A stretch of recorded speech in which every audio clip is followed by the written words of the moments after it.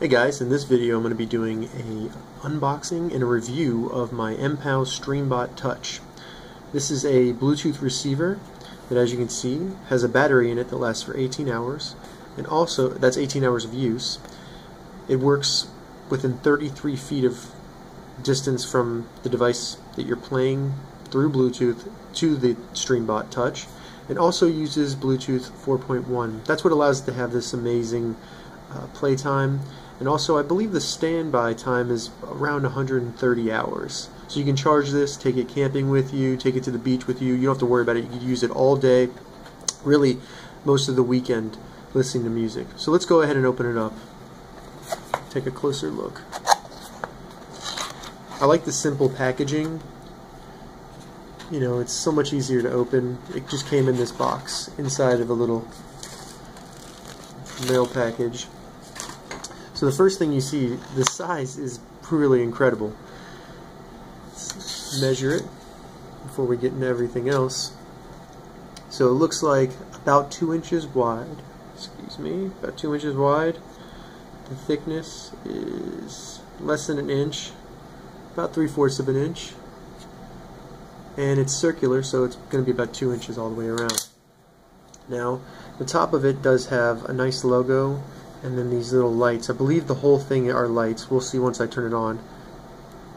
I think this is a button. We're going to play with it later and find out.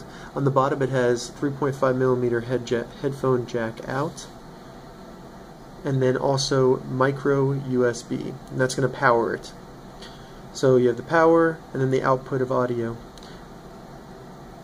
and that's really it. It has a nice rubber bottom on it that's going to make it so you can easily... Ooh, looks like I turned it on. That's kind of cool. That's awesome. So you can easily... It's kind of stuck there. That is really cool.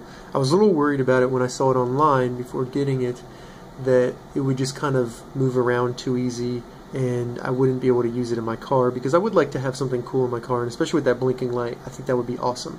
So let's get into the rest of the package. Alright, looks like we have... That's going to be a female 3.5mm headphone jack to RCA audio out. We have USB to micro USB. That'll be for powering it. And then we have male to male 3.5mm headphone jack. So let's test. I want to see the quality of this headphone jack plug. Feels really good, really secure.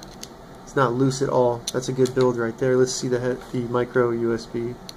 Sometimes you get these and they're already kind of loose, and that sucks. Wow, it's really tight. That's awesome. No movement at all, and it actually is really tight getting in there. Okay, so now we've kind of taken a first close look at it. I'm going to demonstrate it and use it on my home stereo. Hey guys, so I was going to bring this over to the stereo and do all the syncing and everything there, pairing, but I figured I can get a better view here. So first I want to show you how to turn it on. I looked at the directions. This is really cool. So it's almost like a touchpad on the laptop. It's not an actual physical button. You just kind of hold it down and tap it. Hold it for 3 seconds. That'll start blinking, and then the light starts spinning. And we should see it come up on my tablet. There it is. So that was like within seconds. Now I'm just going to hit to pair with that, and we're connected. And as you can see, it stopped spinning, signifying that it connected. We're good to go. Now I can connect this to my stereo, and we'll be able to play music through it. So I'm over here at my stereo. I have the cable that was provided plugged into the back of my Vizio soundbar. I'm going to plug that into the MPOW. As you can see, the center light is on over in the logo, but the lights are not blinking on the outside. That means that it is connected. My tablet also shows that it's connected, so now we'll play some music and see how it sounds. So I have some Creative Commons music pulled up on YouTube.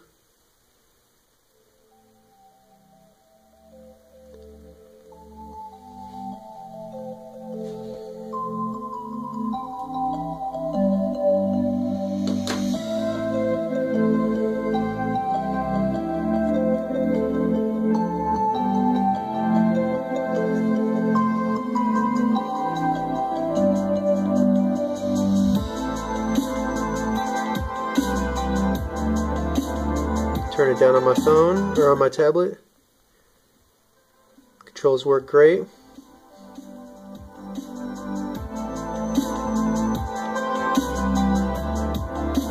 This is from a channel called Global Sound Promotion. Lots of free music. So it sounds great. The size is really small. This is a great little device. I like it. Okay, so probably one of the overlooked features of this device, which I think is worth noting and pretty awesome, is you can have it paired to two devices at the same time. So currently I have it paired to my tablet. I'm going to turn off the Bluetooth on my tablet. Boom, it recognized that. Now I'm going to find it on my phone. Search for device. There we go, it found it. I'm going to pair.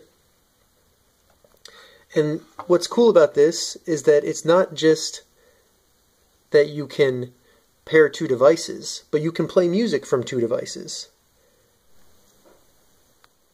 Alright, so I have both devices paired. I'm going to play music on one. That's from my cell phone. My tablet is currently paused. I'm going to pause my cell phone, press play on my tablet. Takes it a second, but it goes right over. I have two devices paired to this, and I can control music. So we'll go ahead and press play on this.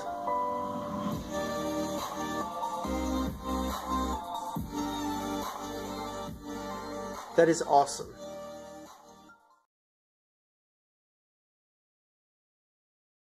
The first thing I noticed was obviously the size. I'm extremely amazed by how small it is and still has the battery capacity to work for 18 hours without having to be charged. And the standby time is around 130 hours. I also like that you can pair two devices at once and seamlessly switch which is controlling the music just by pressing pause on one device and play on the other. That is, I've never actually seen that on any Bluetooth device I've ever used. I like that it comes with the 3 different accessory items for it: RCA, USB, and then the 3.5mm headphone jack. For the less than $20 price range, I would highly recommend this to anybody who needs a Bluetooth receiver, and with the rubber on the bottom, I think it would be useful in a car as well. So thank you for watching. If you have any questions, please leave a comment, and please rate and subscribe for more great tech reviews and also just tech tips. Thank you.